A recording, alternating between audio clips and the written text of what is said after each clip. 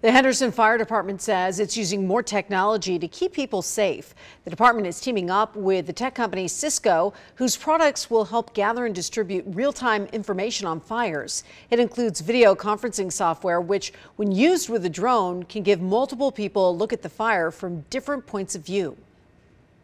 The beauty of this solution is that it allows us to have real-time video from scenes of emergencies that we can share with our incident commanders who may be located in a remote command post, as well as with our emergency operations center. The fire department says they use the resource multiple times a week. It can also help with training and to cut down on travel.